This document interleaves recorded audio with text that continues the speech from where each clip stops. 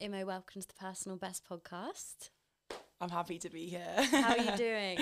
Yeah, so good, thank you. It's been a crazy few weeks, but yeah, it's been good. Well, I'm very excited to have you here because I know that we've had to reschedule as well, so Yeah.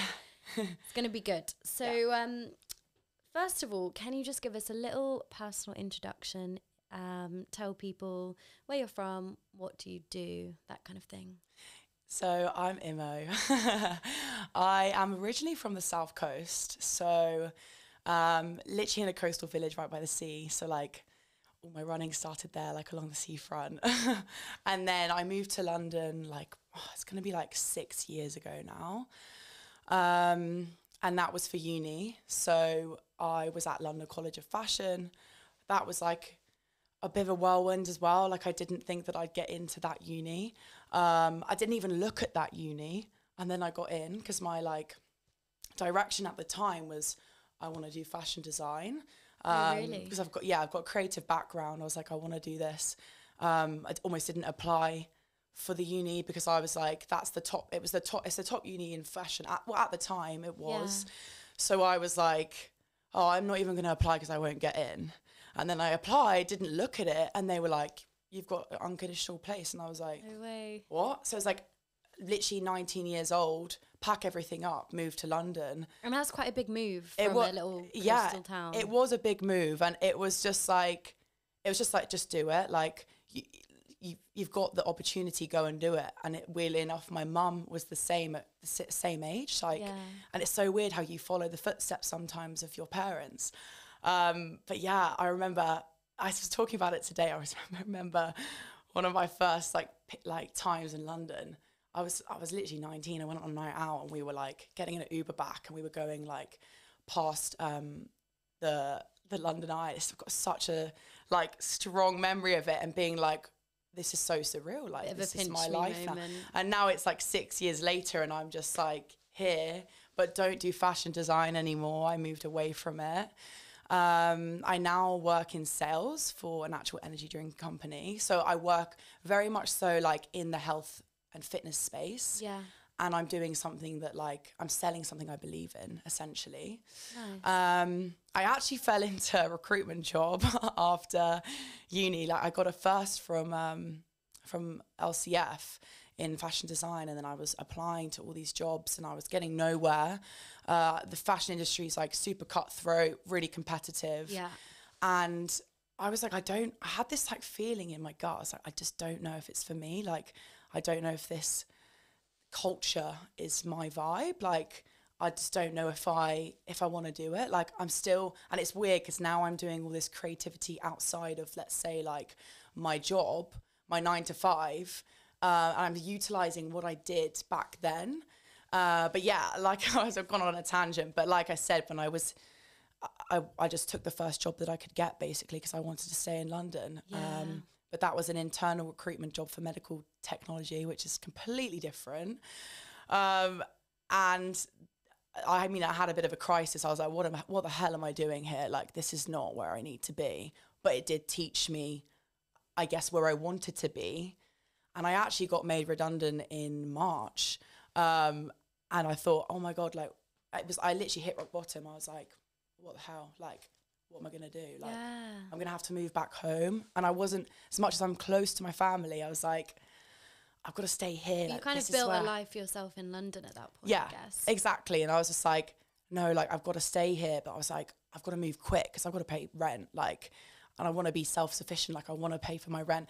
So I ended up reaching out to this community, like this running community that I built alongside the studies and then the jobs. I reached out to the people that I was going to run clubs with and I said, like, you know, have you got jobs? And then I ended up getting this job I have now through the connections that I've made. That's and amazing. Turned it around in 3 weeks. And now I'm the happiest I've ever been in my job. But it just shows you that no matter what hits you in the face, the hardships, the curveballs, you're always going to get through it. That's exactly what Jenny was saying when she came on this podcast, is that when you think everything's going wrong in your life and you lose a job or you lose a guy or something, it actually can be putting you onto a different path and maybe a better path. I honestly think it's redirection. Like, also, I didn't even say, I lost my granddad and my job in the same week. Oh, and it was like, it was literally like, what more? The world is against me. Yeah, I was like, what more is going to happen? Like, and that previous to that, like, I had emergency surgery in my final year of university, like, and I was like, what the hell? Like, and it just felt like there was constantly things going wrong and everything wasn't going my way. Like, I was like, I finally got a job, like, I'm finally happy. Then I've lost it. Then I lost my granddad. And I was like, give me a break. Like, I was angry. I was just like angry at the world. I was like, for God's sake, like, why? Like, why are these? But then I think those things happen to just give you a lesson. They're like, you know, like, they test you and then you come out the other side. It's like there's light at the end of that tunnel. Like, there always will be, and you'll get through it. So true. I saw a post recently of a guy who'd been through a difficult journey with his health, and he used to always say, like, why me? Why has this happened to me? And then he had to reframe that as to, what is life trying to teach me? And it's really hard. Like, obviously you might only realize that in hindsight, but those things do test you and hopefully will make you a stronger person. 100%. Like, and I've had friends now lose their jobs or be broken up with, like, 5 years down the line. Like, I've had, I mean, we all go through things like losing family. Like, there's nothing like it, but it's never, obviously it's never, that's never going to change. Like, it's horrific, but it does show you how strong you are. And I think that's what I always come back to, is like, if I can get through this, I can get through anything. Yeah, definitely. And I think that those things are just lessons. So I did want to ask you a bit about your fitness journey, because I feel like that's what you've built your page around. So give me a little bit of the backstory. How did you first get into fitness? So it's a very long journey. Yeah. There are two, like, I'd say there's two coin edges or coin faces to it. So initially I was very, very bullied at school for being overweight. And looking back, I was just like, it was just puppy fat. I wasn't that overweight. It was just puppy fat. But I remember at the time being so insecure, and I just was so unhappy with the way that I looked in every sense. But obviously, if you keep coming in and you keep getting told that you're not beautiful, or told that you're fat, or told that you're not good enough, it will set that in your mind that you're not good enough. So initially it was, I want to get fit and I want to get healthy, to prove to myself, I guess. But I was so young at the time. I think it was to look pretty for other people, rather than what it is now. Like, now it's for myself. I only compete with myself. But at that time, it was to prove to other people what I could achieve. Yeah, and I guess as well, your mindset at the time was probably that if you lost weight or looked different, then people would like you more. And accept you. And think that you were pretty. And that's kind of awful to think that way. But you're a very, young, impressionable person at that stage of life. And what's crazy is when I did lose the weight and I got the ignition of, oh, like, I didn't even recognize you. Like, you look like this. Like, I must have been about 13 or 14 at the time. Like, I didn't even recognize you. You look so different. Like, da-da-da. Like, it was over one summer. I remember everyone was, like, so shocked. And that, like, gratification of being accepted was like, okay, how far can I push this? Like, I'm accepted now. That then set a premise to probably keep small and get smaller, which I think a lot of women face when they're younger, with the social media and just like that whole Tumblr era where it was the thigh gap. I remember we all compared thigh gaps and like I remember being in the girls' PE changing rooms and we were going around saying who has a thigh gap and who doesn't. We would all stand there with our legs together. Isn't that just so weird? It honestly, like, it breaks my heart. Yeah. And I really do think that it is changing. Yeah. But we don't know, like, what is going on, because we have the TikTok now, and I still see TikToks that are really dangerous and damaging. And that's why, like, I try and do what I do on my social media, and that's to empower women and encourage women to be strong rather than to be skinny and want to be their smaller self, because I guess I've come out the other side of it. But it's just, yeah, it's a horrible place, I think. And a lot of women in some time in their life will go through a period of disordered eating in a small sense or a bigger sense. Like, I mean, I grew up with even the mums yo-yo dieting, and that feeds into how you behave, because it's like, oh, that's how you lose weight, lose fat. But fat loss is so much easier than that. It doesn't need to be yo-yo diet. It's hard, but it doesn't need to be yo-yo dieting. Like, we can do it in a way where you eat chocolate, like you eat your favorite foods, you eat pizza. It's just calorie deficit. But it's crazy that back then, that is the way that we saw weight loss, and it was just damaging for us at the time. So I guess, like, that was then what set me to disorderly eat on and off for about 6 to 7 years. Really? Yeah. During your, like, teenage years? During, like, I'd say from the age of, I think, coming out of losing the weight initially, it went straight into, okay, like, how far can I push this? Like, how little can I eat? Because I need to withhold this body that people can accept in society. So it was probably from the age of 13 to 14 until, like, on and off. Like, there's the thing called, like, quasi-recovery. When you have an eating disorder, there's a thing called, like, you slightly recover, but you don't fully recover. It was very much so, I would recover and be a healthy weight, but if I went for a bad patch, I would go back to restricting and control. And I'd have periods where I'd get underweight and come back. But I'd say truly, until 3 years ago, I actually mentally got through it and got over it and got past it, because I decided I was going to bulk. And that, when you have to put more food in and watching your strength go up, is the way that I essentially got over the disordered eating, because it was like, I'm PBing every week. Yeah, like, that's crazy. I haven't had this kind of, like, strength, this strength improvement in the 5 years of training in the gym. And that took 3 months to see massive improvement. And I was just like, I can't believe that I've wasted this much time. Like, this is, and something just clicked. And I don't, like a light bulb moment. And I can't even tell you what conversation it was, what made me do it, but it was just like, I've had enough. I've had enough of being scared of food. I've had enough of not enjoying food. I've had enough of wanting to be the smallest version. Like, I want to be the strongest person mentally and physically. And it was just a light bulb moment. Yeah. And I think what's then led on from that in my fitness space is, and now more than ever this year has been, I've got to share this story, because there are still people that are going through that, and they will continue to go through it until they have that light bulb moment. They have to want it. They have to want it enough. Like, you know, I know people in our lives that might still have those issues, and it's hard to speak to them about it. But it's like, if you are vulnerable and you tell your story, they might see it and they might connect to it, and it might help them in some way.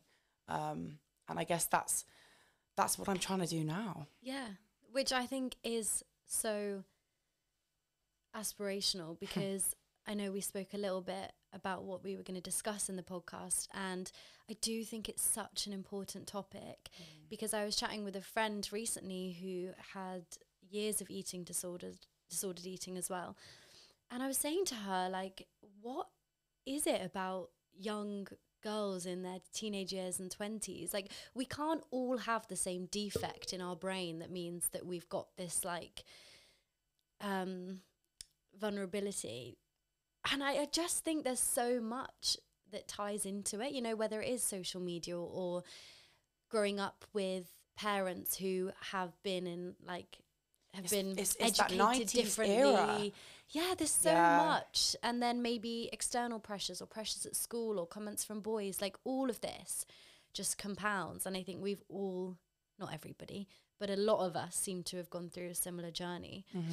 So your Instagram bio says all things mindset, lifting and running. So I was hoping we could kind of delve into those 3 topics. So if we start with the mindset thing, how has your headspace changed around food and training from that girl that wanted to lose weight and wasn't eating enough and wasn't fueling her body to someone who now is doing long distance running and lifting heavy ass weights? Like, what changed? Well, first of all, I want to just say that it's when you have gone through that, it never leaves you. It is something that you still have the thoughts surrounding it, but it's learning to harness those thoughts into something more positive. And that's where the mindset thing comes to. That's so true, because I think I wrote a blog post about this, that you can't forget how many calories are in this amount of food. I can look at a handful of rice and I know and what you calories know, and are you in can't it. forget like the number on the scales when you used to weigh yourself all the time. But you're so right about being able to tune that into something positive. And I think that's the thing that sometimes sets people back is, you know, when they do have those thoughts, they get into a very negative cycle, and it's actually called catastrophizing, where you think of the worst case scenario and you think, I'm sinking, I'm going to go back to that person. And you're not going back to that person, because you're who you are now. And you can acknowledge it. Yeah. And acknowledge the behaviours. Exactly. And I think it's letting those thoughts come in, and you can't silence them. It's like, okay, you're not a useful thought. Sometimes I literally say to my thoughts, like, and it sounds so silly, I go, you're not useful. Because if you're not useful, like, if it's not something that's going to help me, then why am I thinking it? Yeah. If it's not useful, then I try to put something more positive in there. Yeah, and that's that idea of you're not your thoughts. Yeah. Because you can take something and think, no, I'm not going to listen to that part of my brain. And just to interject quickly, I think that is something that's really tricky with eating disorders, because when you're in the depths of it, it almost feels like that voice in your head is on your side and it's working for you, and it's saying, no, you should eat this and shouldn't eat this and do this exercise, because that's how you will be healthy and that's how you'll be the best version of you. It's false. We all have that inner, I almost think it's like an angel and devil. We always have that voice, or that chatty voice at the back of our head that's like, you're not good enough, you're this, you're that. And it's always there. It's always going to be your self-conscious of telling you that you're not good. Yeah. And the people that don't have that voice, I salute them, but I think we all do have a negative voice that tells us that we're not doing well. But the one that overrides it, and the one that we can get past, is, you know, let me take that first step. Like, let me use this. Like, you know, if we have, let's say you are still going through the situation of restricting, it's like, I don't know how you get through it. It's hard, but I think thinking like, where do I want to be? Like, what are my goals? Like, is my goal a marathon? Let's move it on to running. Like, is my goal a marathon? You're not going to achieve that marathon if you don't eat. You just won't. And you're not going to, you'll do it, but you'll get really injured and you might be put out of running for a couple of months. And if you want to hit your full potential, you have to fuel yourself. Like, marathon training is no joke. And I think it's crazy in the running community because marathons are becoming a little bit more accessible to everyone. Yeah.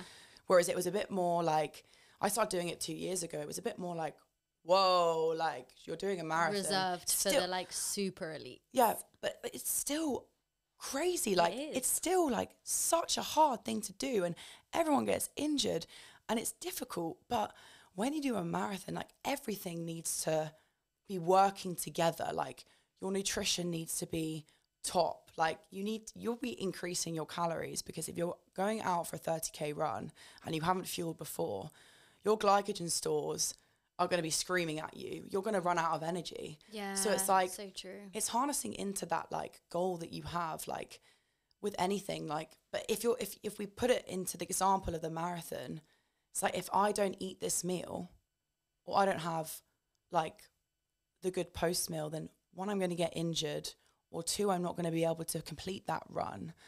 And I'm not going to hit my goal of the marathon in the end, because I'll probably have to pull out of the marathon, which is,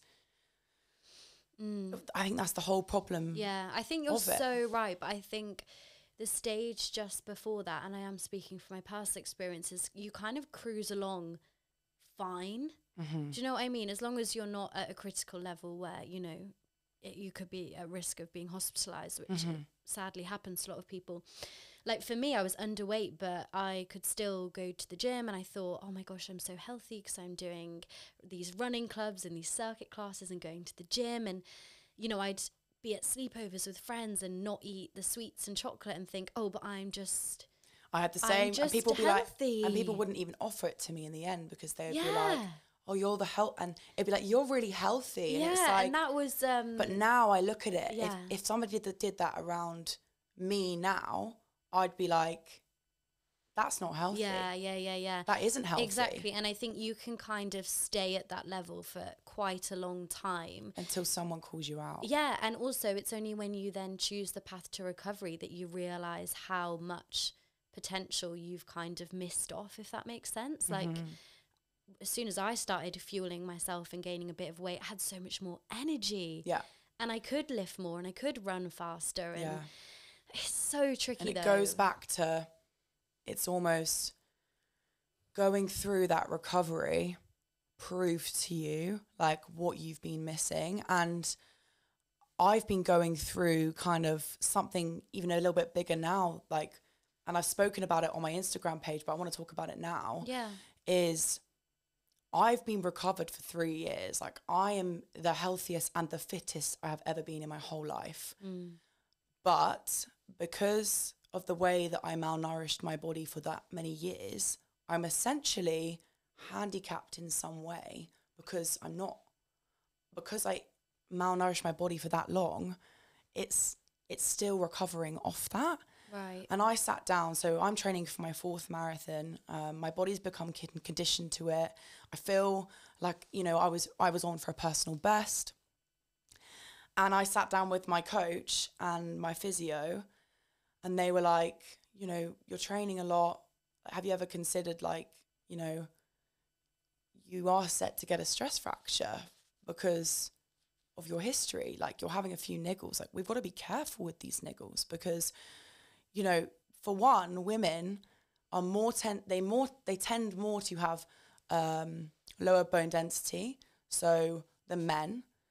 And then if you put someone in the situation who has had an eating disorder, they are even more high risk of a stress fracture. And this is something that I don't see talked about. What is a stress fracture? A stress fracture essentially is, so I've got a grade 3 grade 3 tibial stress on both sides. So it's essentially, say if you had shin splints, that'd probably be I might butcher it, but it might be like a grade 1, grade 2. A stress fracture is a grade 4. So I've got to the point where in my training, I've trained so hard and I've learned to ignore the pain that I've missed the signs of an injury. And I mean, that's the issue with marathon training, is sometimes you learn to ignore the pain. But what I'm learning now is you cannot ignore the pain in training. Yes, in the race, you have to tap out the pain. Yeah. But in training, you have to lean into those. If you have a niggle, you have to stop. Yeah. And it's been a bit of a reflective period of like, okay, I didn't realize that my past will still haunt me a little bit in my endurance training. And I'm slightly handicapped for that. But I didn't realize that, you know, like, for instance, like all this stuff about women's health that, you know, we're trying to keep up with, you know, the men, which is great, but our cycles can affect the way that we train. Yeah. And like, you know, like you're more set to get an injury a week before your cycle, which is just Really crazy. Yeah, there's so many statistics about it. It's something that I'm learning about now in women's health. It's like you have to, I know we're learning that you need to like kind of work with your cycle because it could end up, you know, harming you in injury, which is amazing in the space because I think women's health is being more spoken about, you know, where the history of women's health research is 6% of sports research in women. It's 6% of like the whole sports science is only exclusively on women. So all of the other research has been on men and then just put onto a woman's body. And it's like, our bodies are so different. I listened to a podcast on the exact topic. I think it was the Not So Fit Couple podcast of Lucy Davis. Yeah, I love that. And I think, it was titled like Women and Not Mini Men. Yeah. And like, take Lucy Davis, for example. She's an insane athlete, but is still a woman who has a period and has to work around that. And it does feel like it gets left out of the conversation a little bit. It does. And I think, for instance, I went to this women's event yesterday evening, and it was 5 women who took on this challenge, and it was all centered around like Garmin safety and strong women. But they opened up the conversation of ultra marathon runner, I can't remember her name, but it's Sophie. She has a platform called She Races, and she's a GB ultra marathon runner, and essentially they've made this platform where they are trying to change races to suit women, because these women are going to ultra marathon runs, 250-kilometer runs. And for instance, like, there's only a portaloo with no running water. And what if a woman is on their period and they don't have the right, like, you know, tools to get them through that in some way? So this whole platform is just trying to change some of the race strategies to be suited more to a woman. Like, a woman can race with a man, she can race against the man. Like in ultra marathons, like, women are beating, like Courtney is beating men by 10 hours. It's like, I think the longer the distance, the shorter the time difference between men and women, I think. Yeah, it's really exciting. It would be a shame that something like doing that race on your period would be the reason that you're held back from a man. And there were conversations last night that has held women back. Yeah. And it has held elite women back that, you know, when they're on their period, they have to race. Like, what can they do? I mean, it completely changes. I mean, let's say you're an elite athlete and you have a race and suddenly you're on your period. Like, it's going to change the way that you fuel and your digestion. And it's just crazy that, you know, this topic is only really coming to light and people are working on the back line, but I'm seeing more and more stuff about it now. Like, and I want to be at the forefront of that, I guess, and try and champion it, because we deserve to be in the same space as men, but we do have different bodies. Yeah, and exactly. Yes, we can race the men and we can be there at the races, but there needs to be more conversations around these taboo subjects. Yeah, I think you even made an Instagram post about your why. And I always love asking people this question, like their reasons for doing what they do. And in that, you said your why is almost empowering that younger girl who didn't eat enough, cared too much about the way she looked, and wanted to be smaller. And I really feel like you are doing that, and that is what your platform does, and even just in this conversation today. But what, I guess, like, now you've kind of gone through that recovery and you spend a lot of time in the running community and with other fitness people, what would your advice be to kind of empower that person? I think it's just believing in yourself. And I know that that's, like, I think there's so many things that you can do, but it all comes from, I think, when you go through tough times, you don't believe in yourself and you do let that negative voice come in, but it comes back to starting to just stay in your own lane and remember your purpose. Like, you know, like you said, like, I've realized off the back of some hard times, I have a story to tell that could it could help someone and make them believe in themselves, because I did it. Like I was eating like that for 6 to 7 years and I never saw a way out. Yeah. I never did. And I never believed in myself. And like, to be honest with you, only until this year, I've started believing in myself. And it's crazy. But my platform has almost like become this safe space for me to open up to people. And I find it almost easier to write a voiceover where I explain kind of what I've been through. Yeah. Than to sometimes tell my friends, which is crazy. But I think, yeah, it comes back to realigning with what you want to achieve in your life. And you don't always need to figure out what your purpose is. But I think the tough times actually get you to that purpose. Yeah, that's so true. I genuinely do. Like, everything that's happened to me in the space of a year, there's been a lot of lows. But it's realigned me to the direction that I want to be. And I think that is just what I want to show women. Of course. And I think just the believing in yourself thing is so key and is a really important message, particularly for young women, because I kind of think, maybe it's just me, but we've been programmed to believe that by being confident and self-assured that we're almost like showing off or a bit arrogant. Do you know what I mean? Whereas men don't really seem to have that same complex. I find that so interesting, because I was honestly thinking about this the other day. It was like, when men achieve things, I don't know if it's women to women, and I don't know, but I think men seem to be more self-assured. Yeah. And I think that's great. Like, I'm so happy that they are.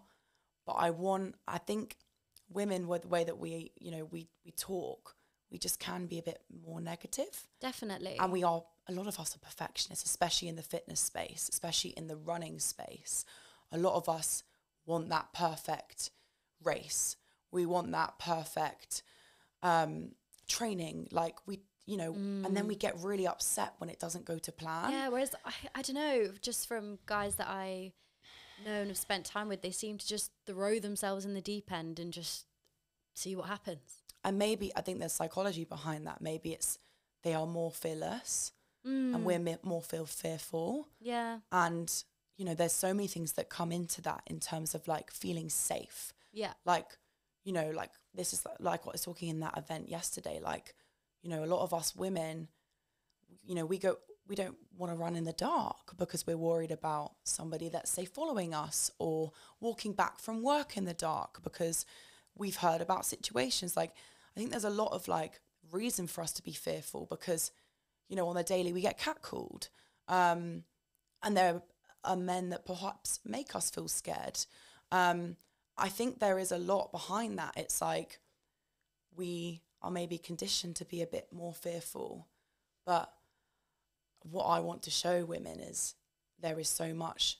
One, there's strength in vulnerability. You don't have to be confident all the time, because I'm a confident, loud, outgoing person, but I'm incredibly deep. And like, I said sensitive to my friend and she said, realign that, because you're not sensitive. You're just very empathetic. Yeah, which is a good way Which is a good way to be.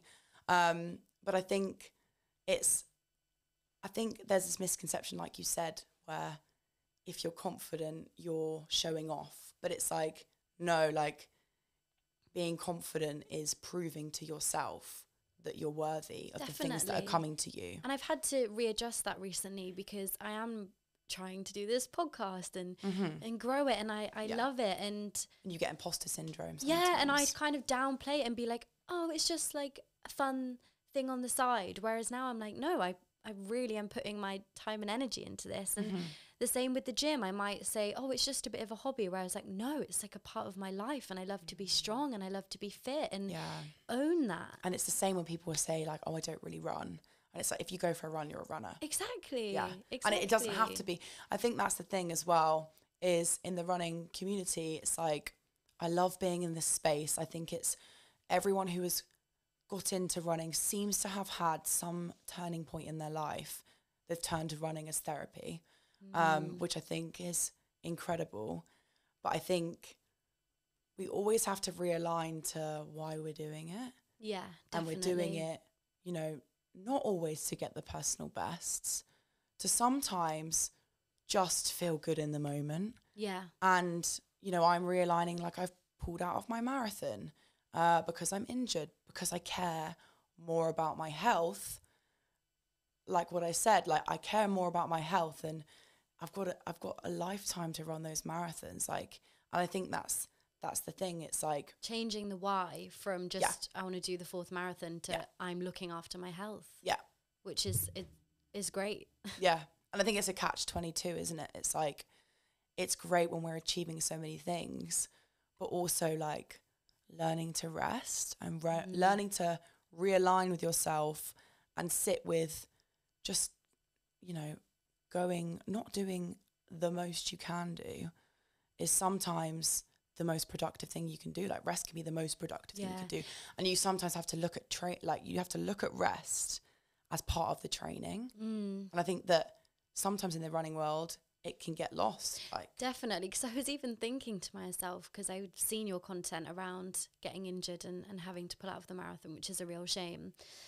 But, you know, I feel like if most people were told by the doctors, like, you can't run, like, you have to rest, they'd be like, oh, great.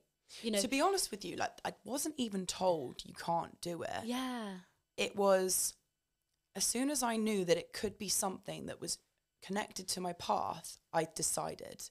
Yeah, fair enough. But a lot of people, I've done marathons injured, and a lot of people in the running community have still pushed through and run them injured and then been put out. And I was like, I care too much about this sport to be put out longer than I need to be. It's like, okay, I pull out of one race, but in the grand scheme of things, if that means that I'm a stronger person because of it, great. Yeah, for sure. And I think you have to realign with the goals. It's like, and I get it, if you're running your first marathon, you've got one little niggle and you want to just push past that race, I get it. But if it's something more sinister than it just being a small niggle and it's an injury that has reoccurred, you have to realign with yourself and be like, what am I running this race for? Am I running this race to prove that I can run this PB or show everyone that I can do it? Or am I running this race to prove to myself what I can achieve? And why is running such a big part of your life? I mean, you've done 3 marathons. That's huge. Like, what is it about the sport that you enjoy? Because some people listening might hate running, yeah, you know? Of course. And like, I come from a kind of, I've always loved strength training, and I will continue to do that as well. But I think obviously running has become a focal point. Yeah. It's just a place where, and I don't know, because I always say this to people, like the endorphins I get from a run is so different to what I get from the gym. And I think it comes back to, one, you're outside.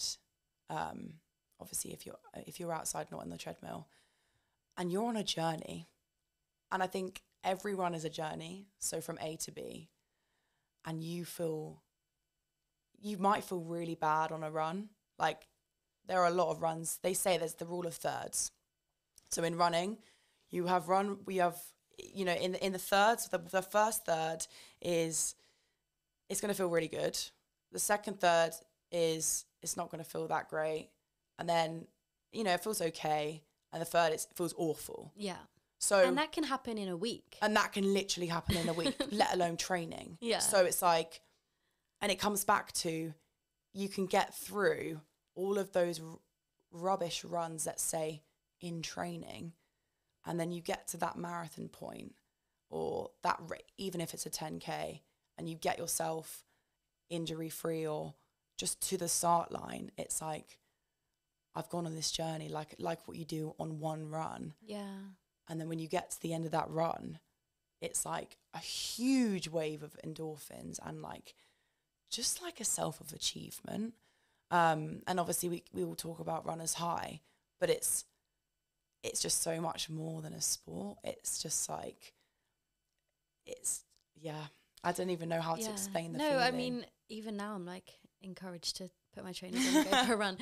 But how are you now balancing, I mean, without the injury, how are you balancing lifting and running? And I asked that a bit selfishly, because I used to be quite a good runner, but when I did endurance athletics, apart from a little bit of resistance training with the club, I didn't do any weights. Whereas in recent years, I've strictly done like weight training and strength training. And I'm looking to kind of now combine the two. So how do you balance both? You know what it is? So it's so interesting because I've been in that situation where I didn't know how to balance. I really didn't know. And I've learned how to balance along the way. For instance, when I was training for my first marathon, I was running 3 days a week and then gymming 3 or 4 times a week. So that was a weird split as well for someone who was training for a marathon. Yeah. But again, like I was a novice to the marathon, so I didn't really understand. And now having run 2 more, it's like when you have strength training and running, I guess you have to look at what's the goal at the end. If you've got more of a focus on I want to hit a PB in the gym, then your training should be more aligned to that. So, you know, you'll be doing more heavy stuff to hit, let's say 100 kg squat. Yeah. You'll be doing more stuff to align with that. Yeah. And you might be doing easier running, let's say, because if you're doing loads of speed work on your legs, you're going to have fatigued legs and you're not going to hit those numbers. And that's something Ree said, who's obviously been on the podcast, is that she was trying to train for a marathon and trying to hit a PB of, and I've done the same. And she did get injured, and it's really tricky. Yeah. And I've done the same. You want to do everything. Yeah. And I've done the same where I was hitting crazy numbers in the gym, which is impressive, but I was also training for a marathon. Like we all do it because we're perfectionists and we're overachievers and we do it. But it's like you have to sit back, look at your training and think, what is my main goal out of this? Have I got a time that I want? Or is it just finishing the race? Because that is still really impressive. Like I think, you know, realigning and just being able to get through the race, if it's the first race, is an amazing thing to achieve. But it's, I guess the way that I balance it is I found doing more of a full body split works with 4 running days. Yeah. Like a couple of full body days, which, you know, if you're only being able to get to the gym 2 or 3 times a week is a better split rather than doing solely legs, solely upper body. It works for me. It might not work for someone else, but I do think that that's a better way to look at it. And if I was to, you know, I'm training to be a personal trainer. So if I was to be coaching someone and they wanted to run 4 times a week and they also wanted to gym 2 or 3 times a week, I would be like, you got to do full body. That would just work better because you're not putting loads of you're not putting loads of load on your legs. Yeah. Sure. But I've only really figured that out, you know, going into like the second marathon training block. But I found that that's worked. And I think the reason a lot of runners do get injured is because they lack the strength training. The strength training is like something that's so useful in not getting injured. Definitely. It's, you know, keeping that body strong and like ready for those runs, but also not butchering your legs so that they're really fatigued on that run, because that is when you do get injury. Yeah. Don't want to be running on fatigued legs. It's like the two can either go hand in hand and complement each other beautifully and help your training, or they can kind of hinder each other and really work against each other. Yeah. So I don't know, maybe finding a good plan. I know that Holly B Fitness has plans on the Strong Girl Society. If anyone's listening, they're really good to check out.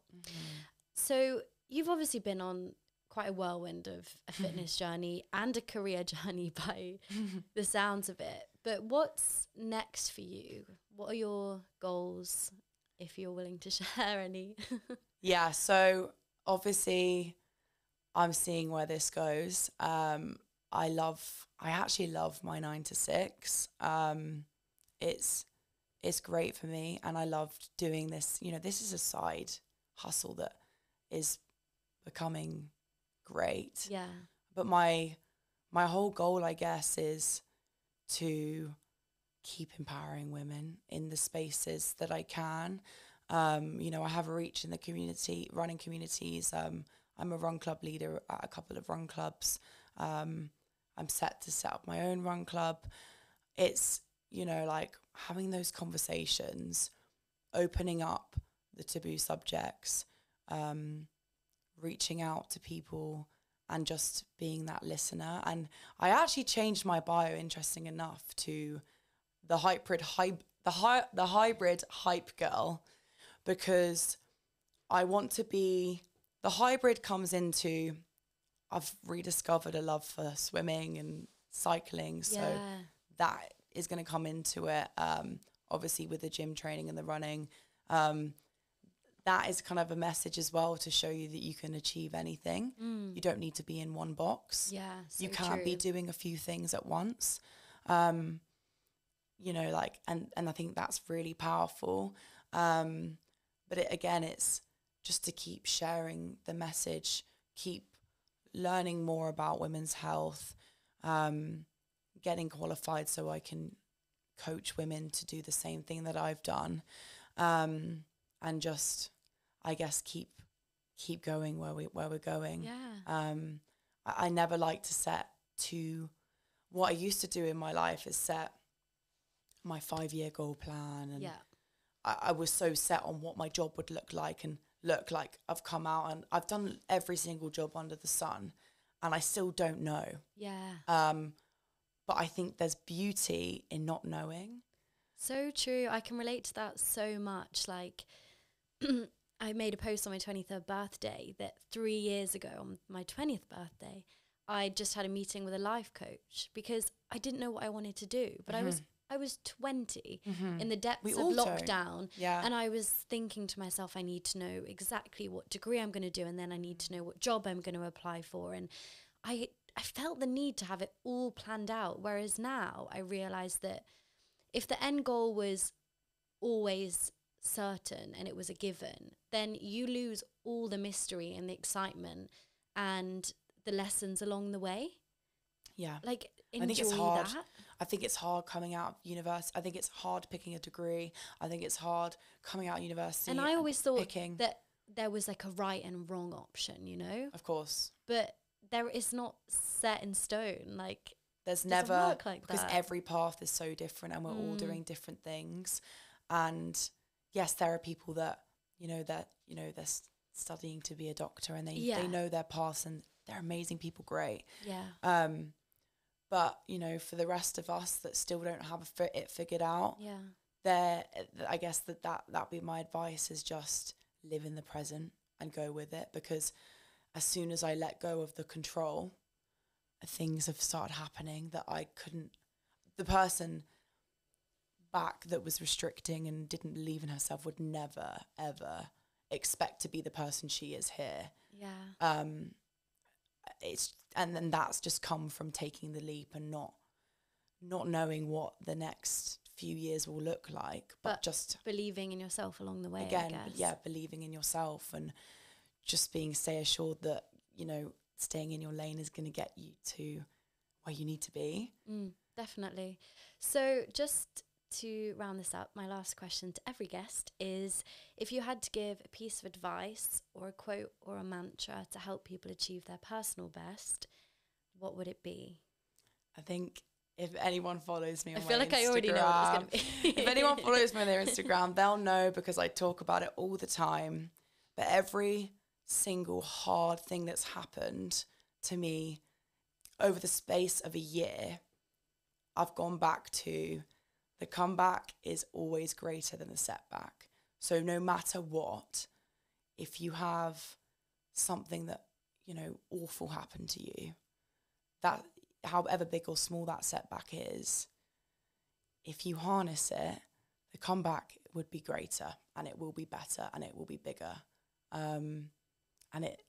I just think that it gets you through those rough times. It's something that it's like the same thing as there's light at the end of the tunnel, like you will get through it. And that is just a really good way to reframe the, why is it happening to me? It's like, this is happening to you because the comeback is going to be greater. Yeah, it's something similar to what Hercules said on the podcast, is you will get through this. And he said, if you're here now, you have a 100% success rate of getting through all the hard things that have ever happened to you. Exactly. By virtue of you still being here and pushing forward. And I think that chimes in so beautifully with all the conversations I've already had with inspiring people. Like, all of them have faced setbacks, whether it be not getting into the university they wanted, or getting broken up with, or going through disordered eating, or having grief in the family. All of these things are shit. But if you harness them and you learn the lessons from them, it can turn into something amazing. And that is genuinely life. Like, if you go through your life expecting it to flatline and just be good all the time, or just be okay, then you're not going to experience what life is. And life is it's full of the ebbs and the flows, and you have to go with it. Definitely. Amazing. So where can people go if they want to find you or anything you're doing? Yeah, it's pretty much similar across TikTok and Instagram. It's Imogen X Fit. It's been like that for a while, and I feel like I can't get rid of it. But yeah, it's the same across the platforms. But yeah, keep an eye out, because I'm going to be doing a run club called Mindset Mondays coming up very, very soon, just so we can harness setting our weeks up for success, essentially. That's great, actually, because a lot of them I see are on Saturday mornings, which I also love, but, you know, I feel like a Monday is a really good way to start. Well, essentially, I always find that I have all these running and fun things on a weekend, and I get to a Sunday and I feel a bit like nervous to go into the next week. Sunday scaries. And I get to a Monday and I feel a little bit blue sometimes. And interesting enough, I put up a poll and something like 80% of people said they feel blue on a Monday. And I was like, okay, well, let's figure this out. Like, let's have something to look forward to on a Monday. Nice. So yeah, I want to have a safe space for us to just come together and it be an easy run, just so we can kind of realign our goals for the week.